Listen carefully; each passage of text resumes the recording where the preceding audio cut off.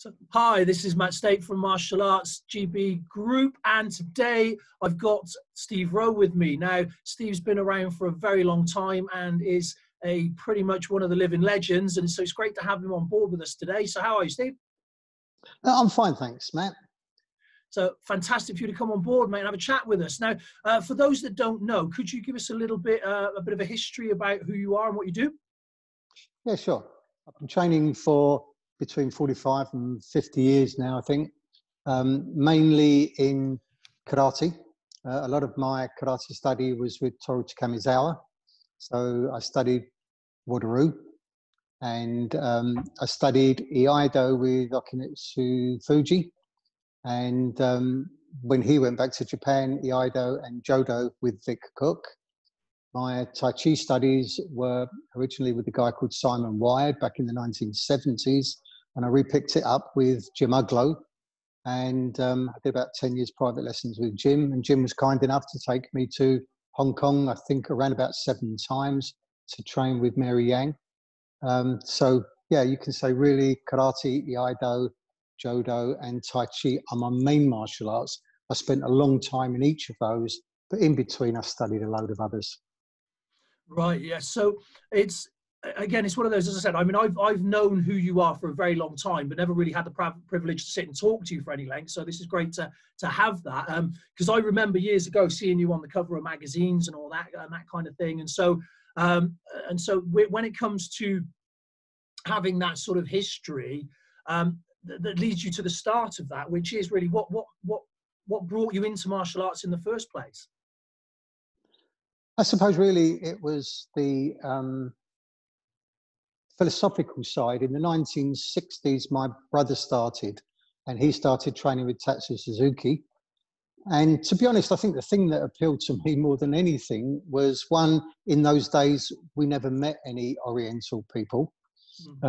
So just seeing Oriental people was very exotic. And when I looked at the Japanese writing, I think because it was kind of pictorial writing, that really appealed to me. And I suppose it appealed to the right side of my brain.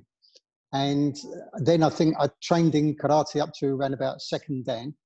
And then Kung Fu came on the telly, I think in 1973.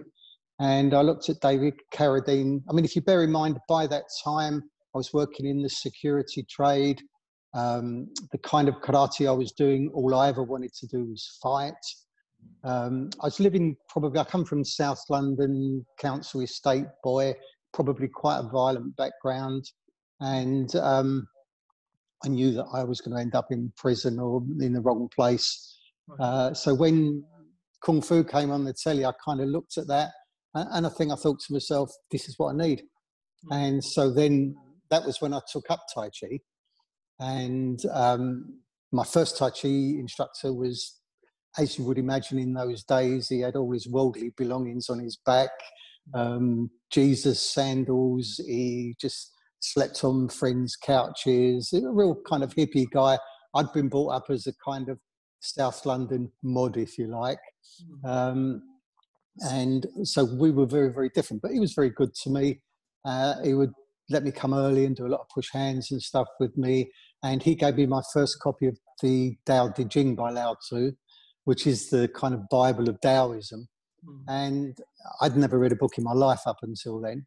It was the first book I ever read, but it actually meant a lot to me. And that led me on to study Taoism, Zen, Buddhism, eventually on to anything that would affect the mind, from ritual magic to Wicca to whatever. So it was kind of, I suppose, mind and emotional control, because I was a very angry young man. So that really helped me. Yeah, I mean, the similarities there for a lot of people are exactly that. Is as a youth, a lot of anger, a lot of emotion. To be honest, as well, an element of actually enjoying getting into scrapes. That's something that people don't often actually admit to, but I think that's a reality for a lot of young men. Is they want to test it, don't they? They do want to try it out, and they want to sort of push the boundaries and see what they're capable of. So it's quite interesting because when you said about that and that life and where you were there, that you chose Tai Chi because you wouldn't, that wouldn't automatically seem to be the right fit. Yeah, it was David Carradine. Right. It was Okay. at 3 o'clock every Sunday. I'd sit down to watch Kung Fu, and those little clips in the Shaolin Temple, the little kind of statements of wisdom, they just hit home to me. And the only thing that I could find at that time, and of course it was the softest thing, I'd been doing the hardest, you know, so I was only fighting. I wasn't even doing kata or anything like that. I was working in the security world. Violence was an everyday thing for me. And to be honest, I think looking back in hindsight, all of my life as a child, I didn't like life. I didn't enjoy it. So I didn't really do much for school. I didn't take any exams. I didn't like school. I didn't like home. I didn't like my family. I didn't like anything. I was just a very, very angry person. And the moment that I came across Tai Chi was so slow. And when I started doing Tai Chi, it was agony for me to actually move slowly and so on. It was absolute agony, but I knew that's what I needed, really. Right. Yeah. That's, I mean, again, that resonates so strongly with my own experiences growing up. Not regards to the style, because I went into karate and Wado as well, oddly enough, and got into some other stuff as well. But the reasons why, and I think, as I say, I think a lot of people sort of come into it for those reasons. So, what do you think in your? I think it's 50 years you've been training now. Around about that, yeah. Yeah, that's an extraordinary amount of time, and the amount of knowledge that you must have sort of gathered through all that time. So what do you think has changed between the training of 50 years ago to the training of today? It's very, very different. And when I look back, 50 years ago, we did really stupid stuff. And it was all young guys training. All my first clubs were all young men. And basically, we just used to beat the crap out of each other.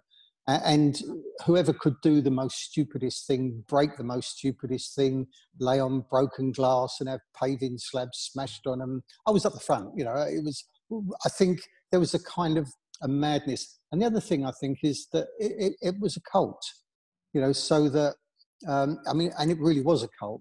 If, you know, we were a very small group and not everybody did martial arts in those days, and particularly kids didn't. And it was, if you didn't go training, they'd come around your house and see what was wrong with you, you know. So it was very much like a cult. We were probably very mad at that time. So I don't wish those days back at all. I mean, there were some good things I learned a lot about violence in those days. But I also damaged my body a lot as well. I couldn't count the amount of injuries. My nose was broken 5 times. All my teeth were smashed. I broke just about every finger and bone in my body at one time or another. So they were very stupid times. They were very dangerous times. There were good things that we learned from it. One of the things for me was the fact that no one can hurt me as much as I've been hurt. And no one can make me more scared than I've been scared. So I kind of reached my limits. Well, actually, I didn't reach my limits at those times because, to be honest, it was in the last 15 years I've had 18 surgeries and some really awful ones that would really scare the living daylights out of me. But I learned a lot about fear at the time. And I think nowadays martial arts is gym culture. So, you know, the only thing that we're competing with really these days is the gyms. And most people treat a martial arts club as if it was a gym. So it's very, very different now. Yeah, I was going to say, if we can get the balance right, it's much better. Yeah, yeah. No, I agree with you. I agree wholeheartedly. In fact, I mean, I it's one of those where over the years, I started in the sort of late 80s, so after you. But over the years, you could see it swinging, and you could see the sort of different mindsets coming in, and of course, it's we're in a position where we, if you like, the students are our customers, and we have to serve them. So there's an element of giving people what they need, but I find that a really difficult balance, because I wholeheartedly believe that for me, the good stuff that you get from martial arts isn't the easy stuff. Yeah. Does that correlate with what you think is the case? Yeah, I mean, that's certainly true. You cannot possibly develop unless you push yourself hard enough. And I would say that 90% has to come from the student, 10% has to come from the instructor. You know, so in our 10%, we've got to be able to guide people in a way to let them understand how many twos make four. If you don't put this amount of effort in, there's no point in carrying on. Yeah. And those that put in the effort, those that stick it, those that stay, they're the ones that progress. There's a real skill in being able to refine your club to people, so that you know the tail's not wagging the dog. You know, the students aren't your customers, they're not punters, they're not, you know, they are students of the martial arts. And if they want to progress, they've got to put in the right kind of effort and the right amount of effort. And you've got to make that very clear to them. And the good thing with that is that if you are skillful enough to be able to do that, you will develop a very good, solid, sound club around you. Whereas if you treat it as business only, then you are going to be forever chasing around students and trying to get them to stay and all that kind of stuff. You know, that's crazy. Yeah, no, I think that's a very valid point. So one of the things that you mentioned just now, which was you're suffering with some health issues, and when I last saw you at the UK Martial Arts Show, you actually did a demonstration live on stage from your chair, which was fantastic to watch. But how does that affect your training personally? Because I know you still train, even with all the things that you're up against. I know that you still not only train, but teach. Yeah, to cut a really, really long story extremely short, you know, in 2007, I had both knees replaced at the same time, fell over, and didn't know it at the time, but I severed all the quadriceps muscles on both legs. And they didn't discover that until 2012. I had some 5-hour surgery on each leg to try and rebuild them. It failed. I got sepsis in my leg. And then I've had 2 lots of sepsis. I've had infections of cellulitis. I've had several knee replacements. I've ended up, my right leg is now fused straight. So I've just got an iron bar through it.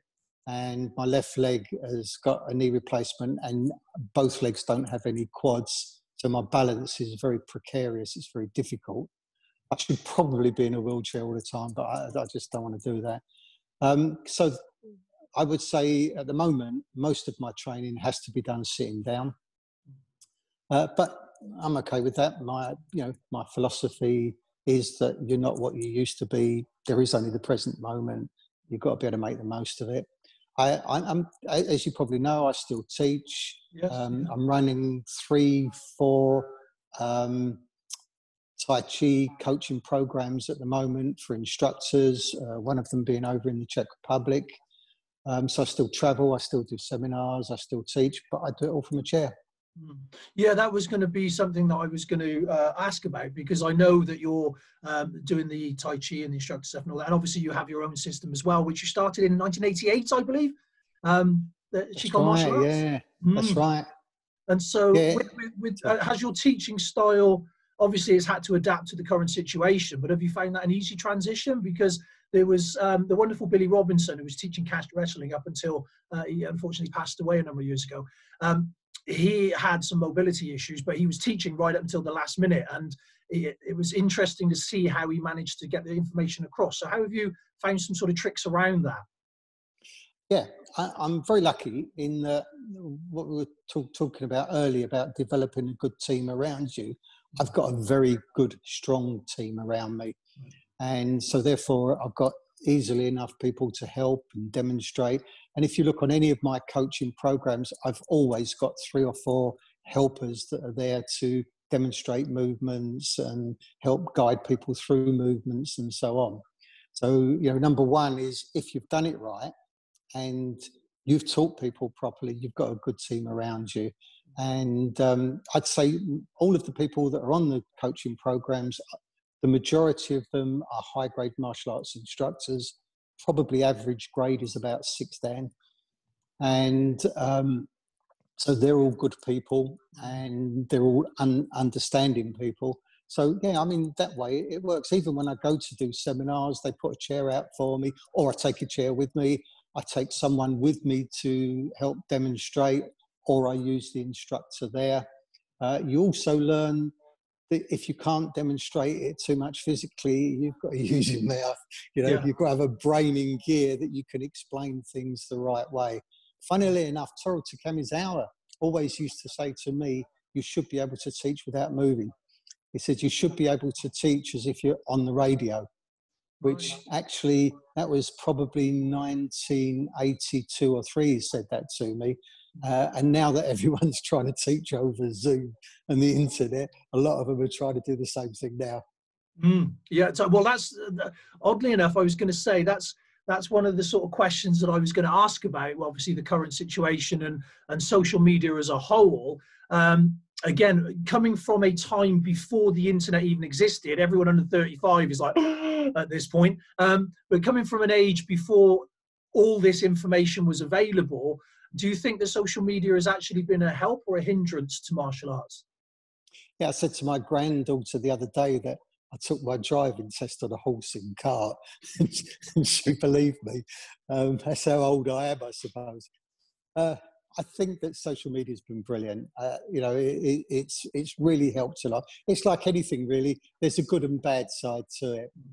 And I think that if you can use social media right, I was very lucky that before the kind of the virus thing happened, I'd already developed an online platform. So I already had all the facilities there. You know, so for a lot of other people trying to do catch up at the moment. But I think that as a teaching and learning platform, it's very good. I think as a communication platform, it's absolutely brilliant. You said you used to read my stuff in combat, traditional karate, and so on. But that didn't reach that many people. And you didn't get much feedback. So you'd write things and put them out there, but you wouldn't know if anybody had read them. You didn't get any feedback. You didn't know how to change what you was writing. With social media, you can put it out there in blogs. You can put it out on videos. You can put it out on Facebook, Twitter, TikTok, etc. There's so many media there, and you can get an immediate feedback. If you delete and block all the trolls and the idiots, so that your feed is basically a good, nourishing feed, and you're getting some good, honest feedback from people all over the world, you couldn't ask for more than that. It's brilliant. Oh, absolutely, yeah. I mean, I was explaining this to a friend of mine a while ago who's non-martial arts, who doesn't do any martial arts, and I said, we live in a world now where it is entirely feasible. So if we look at it from your point of view, he's a big football fan, and I said, if you suddenly just PM'd David Beckham and said, would you mind awfully if we have a cup of tea and a chat and maybe even a kick around in the back garden, that he would say, yeah, all right, pop round in 10 minutes. The martial arts world is actually like that. I can reach out to people all across the world, people who I've followed for years and have a huge respect for. And that's given us that opportunity, which is absolutely incredible. And that's one of the things I think people sometimes forget. Because when we're inside the bubble, it's easy for us to have a moan sometimes, but we forget just how lucky we are within the martial arts community that the vast majority of people will share with you. They will, they will give information freely, and they will engage. Yeah, I think an awful lot of people moan about social media, and so there's so many idiots, there's so many this and that. There's so many dojos, whatever. But at the end of the day, there's a lot of very good people out there.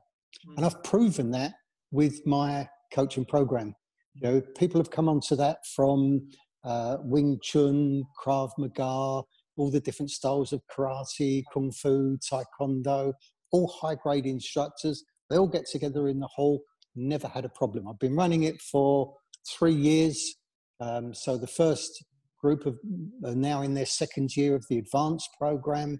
The second lot are in the first year of their advanced program, and I've got another lot onto the beginners.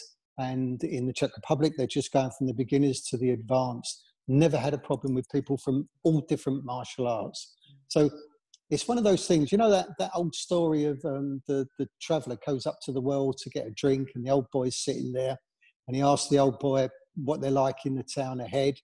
And the old boy says, you know, what was they like in the town you come from? And he said, they're horrible, nasty people. And he says, that's the same where you're going. And then the next guy comes along, same question, what were they like in the town you come from? Brilliant people, lovely. And he says, that's what they're like in the town you're going. So, you know, it's all about you. One of the reasons that I study philosophy and Zen and Buddhism and so on so much is because, you know, we've got to develop ourselves from the inside out, not from the outside in. Yes, yes, and that's a never-ending journey. And in all fairness, is one of the things I like best about the stuff that you put out is exactly that. Quite often it's not only enlightening, but it does ask you to sort of question yourself a little bit. And I find that really, really interesting. So how can people contact you or find you if they're interested in the things that you're doing and want to be involved? I'm everywhere.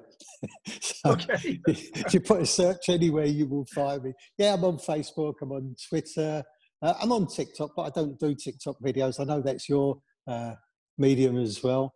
And I've got a blog, which is steverowe.com, steve-rowe.com. Our online platform is shiconthinkific.com.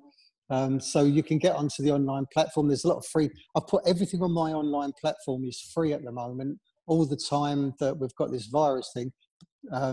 So I'll put all of my students from the dojo on it, and I've offered it out there because particularly the talks I've been doing of how to deal with fear, and you know, I think that's really important for people.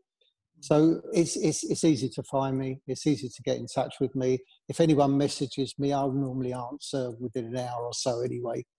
So yeah, I'm actually quite easy to get a hold of. I'm kind of recruiting for next year's coaching program at the moment. It's more than half filled at the moment already for 2021. But you know, if anyone is interested in that, I've got a page on it on my blog, and they can get in touch with me. I think for anyone that... Sorry, I was going to say, is there an entry level on that? No, it's open for anyone.